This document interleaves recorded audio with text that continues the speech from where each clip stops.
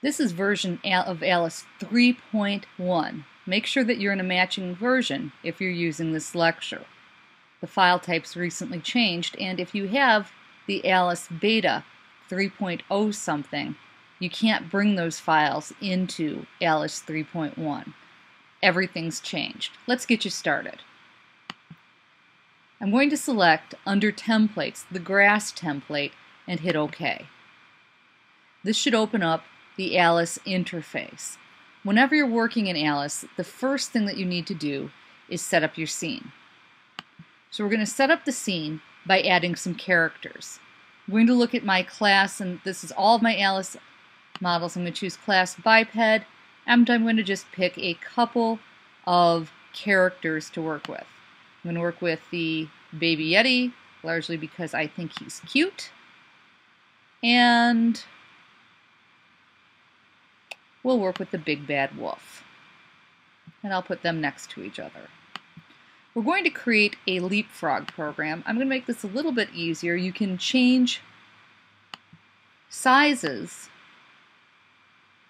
on characters, and I want baby Yeti and the wolf to be about the same size. So you can see that under the handle style, I have the option of default, rotation, translation, and resize. And so I used resize to change the size so the Yeti and the wolf were about the same size. Now I'm going to change to my rotation handles because I'd like them to face each other. So I'm going to turn Mr. Wolf to face baby Yeti so that they can have a conversation. And I'd like to move Yeti just a little nearer to Wolf, and I always like to make sure that my feet aren't stuck in the grass. I want them sitting on the grass. Okay, this is what I need to set up my scene. So I'm going to go back to Edit Code, and in Edit Code I'm going to need to select one of the characters. I'm going to have baby Yeti have a short conversation with the wolf. So under the different code options, which are all under procedures, you want to make sure that the baby Yeti is selected.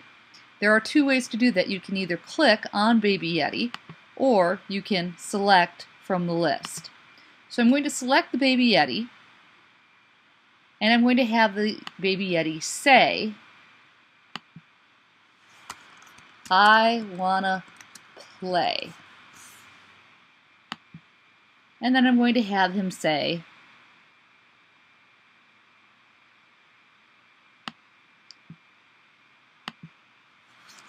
I wanna play now. And then I'm going to test this to show you how to run it.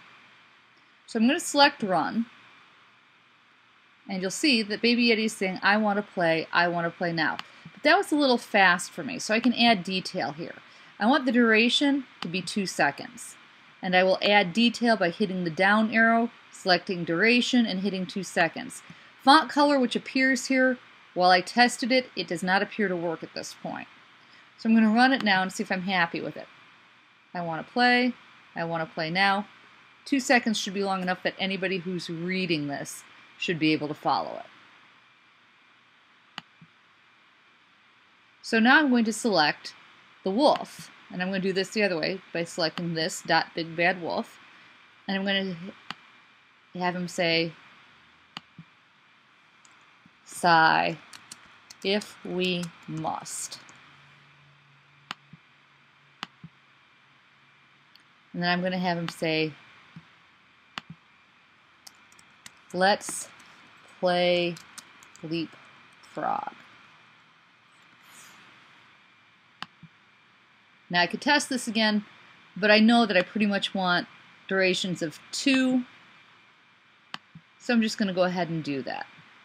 Now I've got some work done into this, and you should get into the habit of saving after every segment of code. So I'm going to choose File, Save As, and I'm going to save as Project 1 Leapfrog.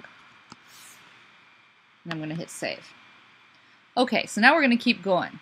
Now what I want to do is have the Yeti turn around and have the wolf jump over the Yeti jump over the wolf jump over the Yeti. So I'm going to select the Yeti because I'm going to want the Yeti to turn. And left or right doesn't really matter here, but I want him to turn halfway around. And here I like to test it, and since I don't want to watch everything again, I can speed it up, the conversation. Okay, they're turned.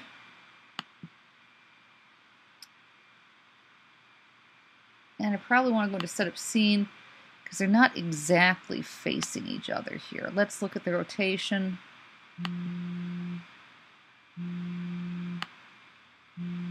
Turn it so he's lined up so he's pointing right at him. And that should give me what I'm looking for.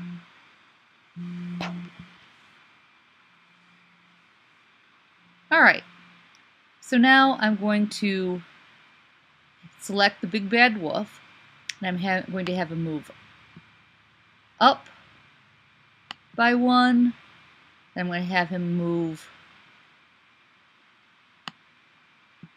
direction forward. Let's try 1, and then I'm going to have him move down. And let's try 1. And this should have him jump over Baby Yeti.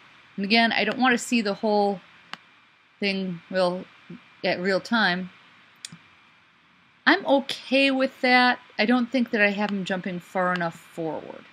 So here, I can go in and I can check custom decimal number and do 1.5.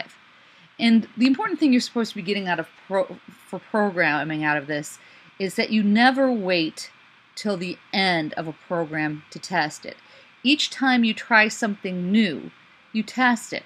It's much faster to test as you go, because then you're looking for an error. It's like looking for a needle among 3 or 4 pieces of hay instead of an error that's a needle in a haystack. You want to find errors quickly. So I'm going to try running this, and again, it's okay to speed through it. We know the dialogue's right. Oh, that did not get him as far as I wanted to go.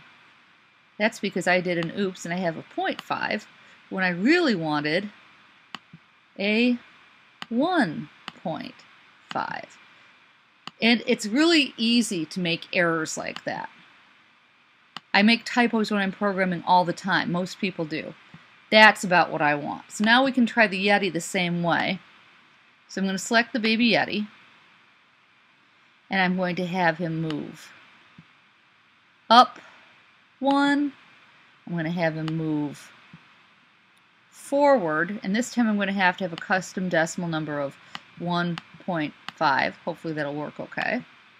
And then I'm going to have him move down 1. Let's run it. I want to play now. Sigh if we must. Let's play leapfrog. Turns around, up, over, down, up, over, down. There we go. Okay, I'd like you to continue this for at least 2 more hops for each character. I want them to play leapfrog until they're off the screen. You'll follow the same pattern that we used in the original leapfrog demonstration and just keep going with it. That's your first program in Alice 3.1.